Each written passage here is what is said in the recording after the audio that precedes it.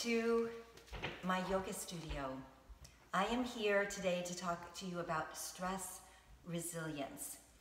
In yoga, we say it's not what happens to us in life that matters as much as how we react to it. So every time you can spend time paying attention to your body, coming back into yourself, you can help develop some strategies to improve your stress resilience by improving the way we react to things. I always say we can either react out of fear or respond out of love. And most of us in our amygdala brain, our primitive brain, respond to life by reacting out of fear. So in this very short video, I'm going to show you a practice that you can do every night before you go to bed, and you can do it in your bed to help control your blood pressure, to control your glucose metabolism, the blood sugar level in your blood, and really just to relax you and get you ready for a deep sleep, which is number one, if you've taken our Kickstart to Wellness program, you know is so vital to be able to sleep. So I'm going to share with you a little bit of yin yoga. And yin yoga is really based on both the Ayurveda yoga principles as well as some traditional Chinese medicine, thousands of years old. And we're going to talk about working the first meridian, which is the bladder and the kidney meridian, which controls, again, all of the fluids in your body, from the 15 gallons of blood that is filtered through the kidneys per hour to lubrication in your joints. So if you have joint pain, if you have a lot of bloating in your belly, if you have lower back pain, if you have trouble with blood pressure, even if you have trouble with things like temper, anger management, this simple few postures I'm going to share with you can help you with emotional balance too. When we have too much fire in the belly, if our personality is hard driving all the time, if your favorite activity might be like mine used to be, which is to do very hot yoga, a Bikram yoga, or you're a marathon runner, or you're just pushing yourself to the limit, you could be compromising your kidney or your kidney chi or your bladder kidney meridian. If you have trouble with frequent urination, this can be signs of pre-diabetes. It could be also signs of just an imbalance in this bladder kidney meridian.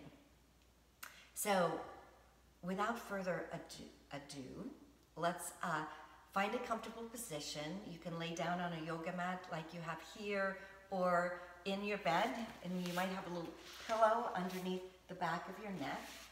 And just bring your shoulder blades so they're under the neck. You might have your palms facing up, the arms by the side. Bring the legs down about at least hip distance apart. Let the feet fall out to the side. And just take a minute to breathe and settle in. And notice, where are you holding tension? Do you feel it in the shoulders, in the neck, behind the shoulder blades, maybe the lower back? You should have a natural curve underneath the neck and the lower back. Take a minute to inhale through the heart center, the side rib cage, into the lower belly. Hold it, and then relax with a letting everything melt with an ujjayi breath. Now inhale and bring the right knee up to the chest, maybe in line with the breast, and bring the hands on top of the knee, and just let the knee sink into the body, just with the the weight of the hands and the arms and let gravity. The wonderful thing about a yin practice is it's the opposite of yang. It's a passive rather than an active practice. And the goal is to hold this position for 3 to 5 minutes. And the more we can breathe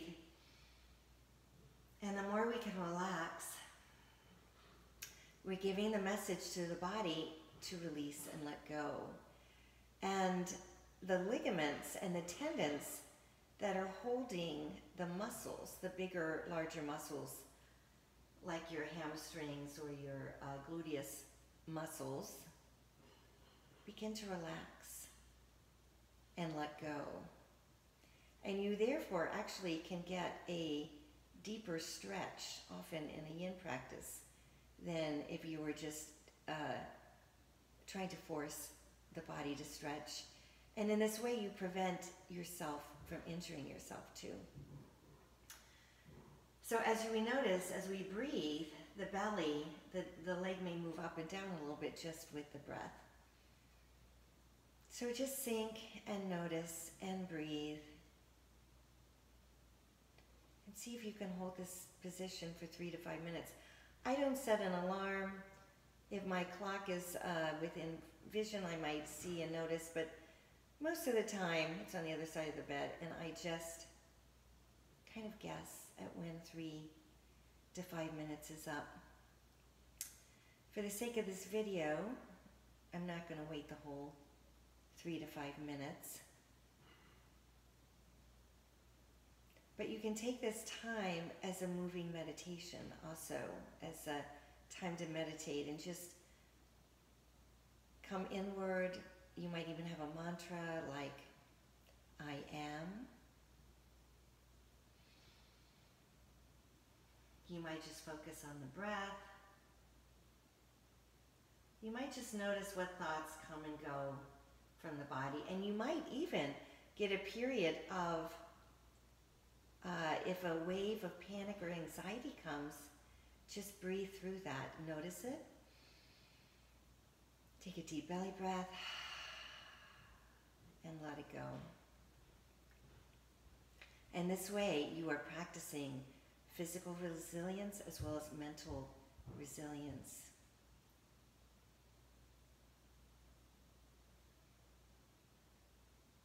Now there's 2 things you can do when you're done. The first thing, the simplest thing that I do at night, especially when I'm really tired, is I just inhale when I'm finished and I raise my foot up, and I exhale and I bring it back down, and then pause for a minute and notice. You might feel a wave of energy coming down, and you might feel that blood rushing all the way through the groin down to the toes. And it's a very subtle chi or energy that you're releasing through the body. And the right foot might even feel longer than the left leg. So it's curious, and have a sense of curiosity with this.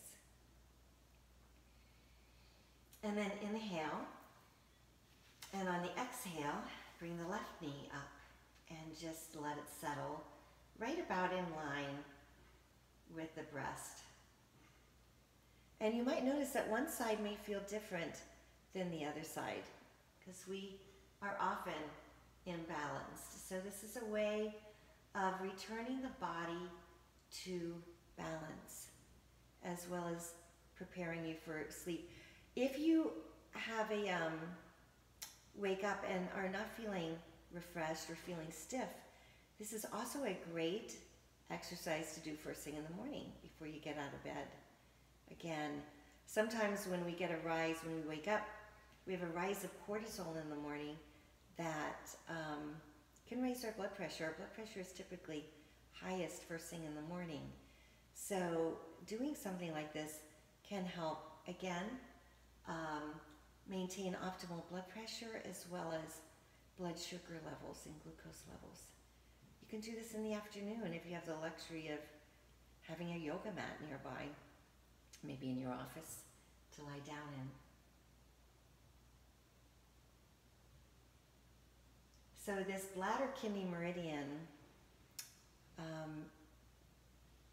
we might feel, it may stimulate your emotions too. You might feel some emotions rising up that you're not even aware are stuck in the body. You might have some tears well up. Whatever happens, just accept it. Just like in a meditative practice, just look at it not with fear or alarm, but with curiosity. And just like in meditation, you can let these thoughts come, acknowledge it, but don't get swept away with it. Let it just pass. And then this is a way, again, of practicing that resilience. It's not what happens to us in life, it's how we react to it. And we can choose not to react to these negative thoughts or these emotions. And yet, we're not stuffing them either. We're acknowledging them and we're letting it pass. Very, very therapeutic. Then inhale, raise the foot up, and exhale and let it come down. And then again, feel this rush of energy on the opposite side.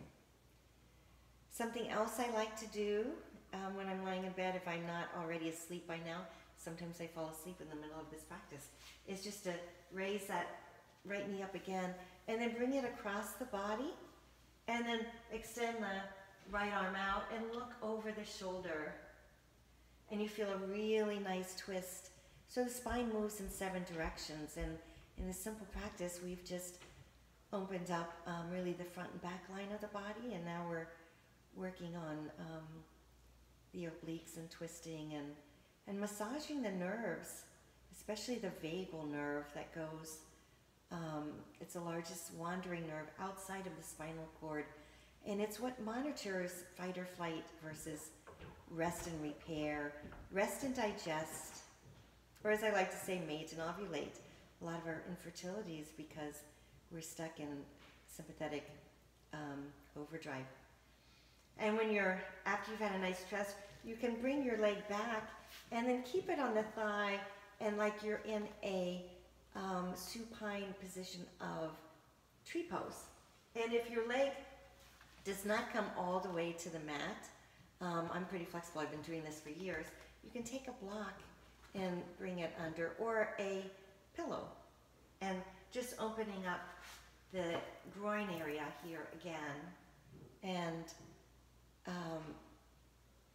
in a tree pose. This can feel really good about balancing this whole sacral area.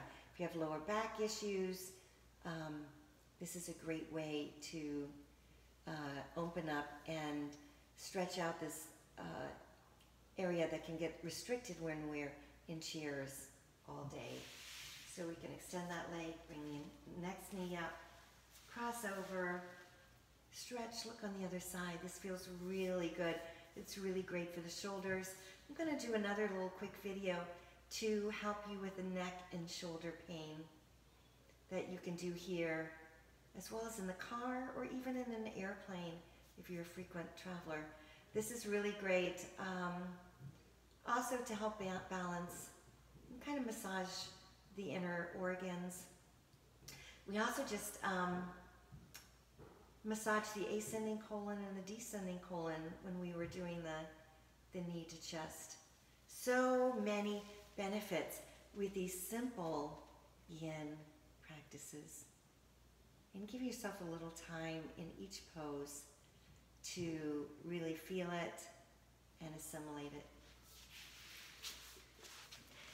I hope you found this helpful or useful. As always, I hope you're part of our membership, of our Wellness Empowered You. You can always go in and type a question, leave a comment. How did this help your sleep? Is this a way to lower your stress, your perception or feelings of stress? And is it also helpful in stress resilience? Have a fabulous day. Thank you.